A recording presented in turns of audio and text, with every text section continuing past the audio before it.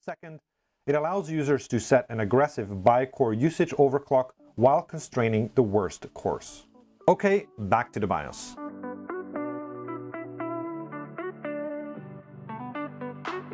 In 2018, Intel introduced Thermal Velocity Boost along with the Core i9-8950HK flagship mobile processor. Thermal Velocity Boost opportunistically increases the clock frequency above the Turbo Boost 2.0 maximum ratios, depending on how much the CPU temperature is below the maximum temperature. The frequency gain and duration depends on the workload, the capabilities of the processor, and the processor cooling solution. With the introduction of Intel Cryo cooling technology in 2020, Intel also opened up the TVB configuration to motherboard vendors and end users. Obviously, with cryo cooling technology, we have a lot more thermal headroom to play with to hopefully maximize our overclock and performance gains.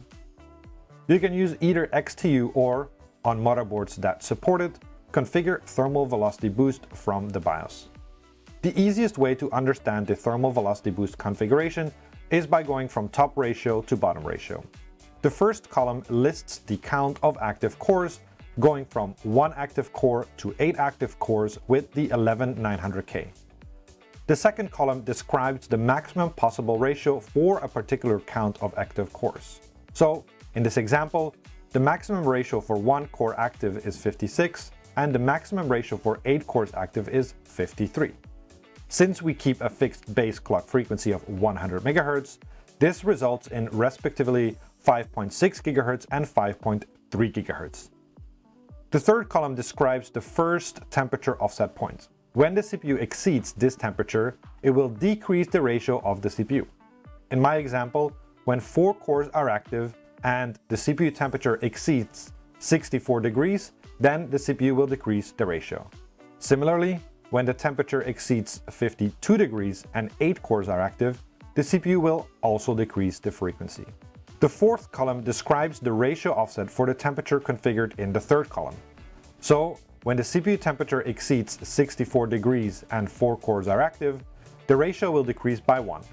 54 minus 1 equals 53. So, the CPU will run the 4 cores at 5.3 GHz. The fifth column is an additional temperature offset point. The function is the same as the first temperature offset point. While on Comet Lake, the ratio offset for temperature B was fixed to 1, on Rocket Lake it is also now configurable. So in my case, when 2 cores are active, the frequency will be 5.6 GHz. However, if the CPU temperature exceeds 20 degrees, then the frequency will be 5.5 GHz. And if the temperature exceeds 45 degrees, then the frequency will be 5.5 GHz. As you can see, OCTVB on Rocket Lake still uses the bi-core usage method to set the CPU ratio. However, we also know that for Rocket Lake, there's this new feature called per core ratio limit.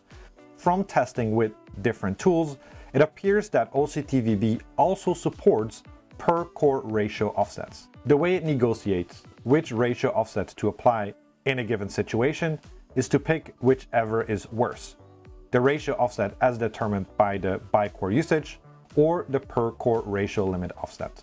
The functionality to set OCTVB on a per core ratio limit basis is not exposed in the Intel documentation and is unlikely to end up in any BIOS. But who knows, maybe we'll see it pop up in the future. Okay, back to the BIOS.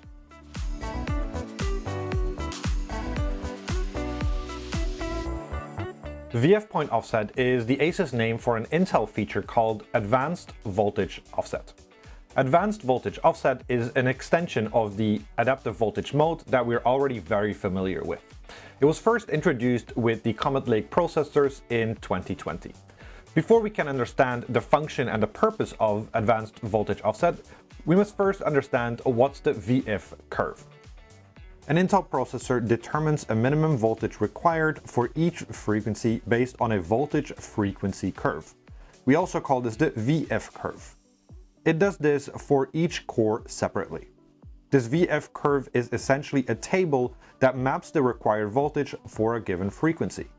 This table is generated from multiple factory-fused VF points using interpolation. The amount of VF points is not architectural and can change between SKUs.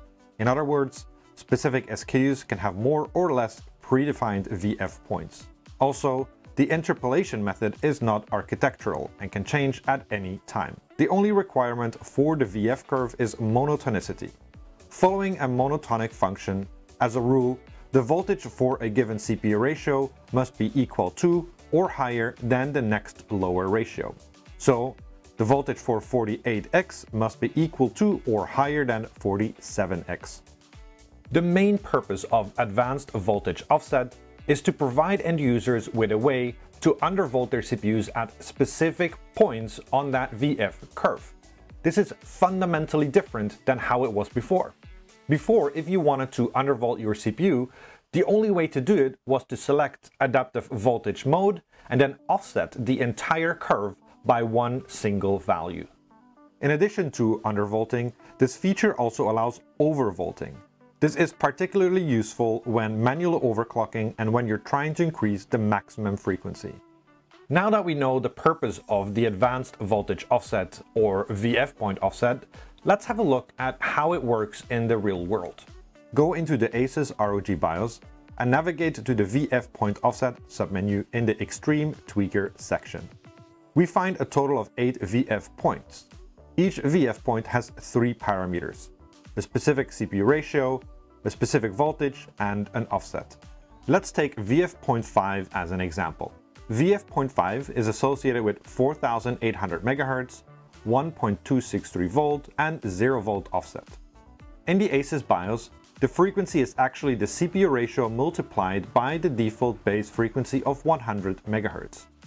Keep in mind that Intel's VF curve is based on CPU ratios and not effective frequency. So it's more correct to say that the VF.5 is associated with CPU ratio 48x rather than 4800 MHz. This is important to know if you decide to play with base clock frequency, but more on that later. The associated voltage is the base VID and represents the minimum required voltage for a given ratio. For VF.5, the base VID is 1.263 volt. It is important to understand that this is not the effective voltage for a given CPU ratio at any time. In adaptive voltage mode, there are 3 steps to how your system sets the CPU voltage. First, the motherboard's BIOS tells the processor the current load line characteristics via AC/DC load line values. Then, the CPU will request a voltage from the voltage controller based on its own VF curve using the base VID configuration, adjusting for the current load line characteristics as well as any of the other voltage offsets. Finally, the voltage that reaches the CPU is the requested voltage minus any undershoot or overshoot from the VRM load line. To put it in formulas, the requested VID equals base VID plus offset plus AC load line multiplied by current plus AVX guard band minus TVB voltage optimization. The readback VID equals requested VID minus the DC load line multiplied by the current. Effective voltage equals the requested VID minus VDROOP, where the base VID is determined by your specific CPU voltage frequency curve, the offset is a user-set adaptive voltage offset, the AC/DC load line is determined by the motherboard design, the AVX guard band is determined by whether an AVX workload is present and AVX guard band is enabled, TVB voltage optimization is determined by whether thermal velocity boost is available and voltage optimization function is enabled, and VDROOP is determined by the motherboard VRM and the system load. If the readback VID is lower than the base VID, the CPU will dynamically increase the requested VID. The AC/DC load line characteristics are basically a way for the motherboard to inform the CPU about its design. Based on the specific motherboard design, the CPU will factor in a certain voltage droop when requesting a VID. The AVX voltage guard band ensures that the effective voltage during an AVX workload stays within the required range at all times to ensure stability. What's new with Rocket Lake CPUs is that users are given an option to change the voltage guard band when running AVX2 and AVX512 instructions using the voltage guard band scale factor. Thermal velocity boost voltage optimization is a little known feature of thermal velocity boost. When enabled, the CPU will gradually decrease the voltage if sufficient thermal headroom is available. There is no detailed documentation on how this feature works exactly, but from testing and empirical evidence, it looks like the voltage reduction is based on the difference between the actual CPU temperature and TJ max. The VRM load line setting determines how much the output voltage increases or decreases when the CPU goes from a low load to a high load and vice versa.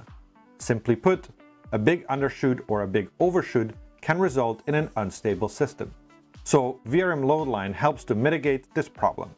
You can check out the article titled VRM Load Line Visualized by Elmore Labs for more information. Okay, back to our VF point offsets. The last parameter of the VF point offset is the offset itself. This can be either negative or positive and ranging from 0 mV to 500 mV. The offset adjusts the base VID. So if we use a negative offset of 100 mV for VF.5, the base VID for the CPU ratio 48X would be 1.263 volt minus 0.1 volt equaling 1.163 volt. All pretty straightforward. But Peter, what about the CPU ratios in between those VF points? Great question. As I explained before, adaptive voltage mode and its extension advanced voltage offset utilizes interpolation to determine the final VF curve. So, assuming that all the factory fused VF points are exposed in this submenu, the base VID for CPU ratio 45X will be somewhere in between the 1.094 volt associated with 43X and 1.263 volt associated with 48X. Since we don't know the exact interpolation method, we can't accurately calculate this value. However, since we know the VF curve requires monotonicity, we can estimate it using a straight line approach. Offsetting either endpoint of the straight line will also affect the points on this line. So, if we want to reduce the base VID for 48X, we can use a negative offset for either VF.4, 43X, or VF.5, 48X, or both. Okay, two more things, I promise. VF.8 is associated with what's called the OC ratio. It is the highest point on the VF curve and is usually associated with the default maximum turbo ratio. For the 11900K, that's 53X. When overclocking beyond the maximum ratio, we actually just changed this specific VF point. In our example, the VF.8 has been adjusted to CPU ratio 55X, uses the base VID of 53X, and has a positive offset of 50 mV. Interestingly, VF.8 is the only point on the VF curve where you can directly adjust the base VID. We do this by simply setting the adaptive voltage in the BIOS. Of course, this base value must be equal to or higher than the previous VF point, which is 1.458 volt for 52X. Also maybe important to highlight is that when people set the adaptive voltage mode in the BIOS, that setting only really affects the CPU ratios higher than the default maximum turbo ratio -1. Again, the base VID for CPU ratios between 52X and 55X will be determined by interpolating between 1.458 volt and, in this case, 1.543 volt, which is the base VID plus offset. Last thing, a little earlier I mentioned that the VF point is associated with a specific CPU ratio and not the effective frequency. This is very important when you're planning on doing BCLK overclocking. For example, let's say the factory fused base VID for 46X is 1.20 volt and the base VID for 48X is 1.26 volt. If we use a CPU ratio of 46X and a BCLK of 104.4 MHz, the resulting frequency is about 4,800 MHz. However, the base VID will still be 1.20 volt as it is determined by the set CPU ratio. So, the system would likely be unstable. To avoid any of these problems, we can use another Intel overclocking knob called BCLK Aware Adaptive Voltage. This feature was introduced along with the Kaby Lake processors all the way back in 2016. When enabled, the processor scales its voltage calculations for all the VF power domains and produces a voltage based on frequency as opposed to the multiplier. The VF power domains include the CPU cores, the ring, and the integrated graphics. Similar to the interpolation, we know that this feature exists and what it does. However, we don't know the exact algorithm for this scaling. Okay, back to the BIOS.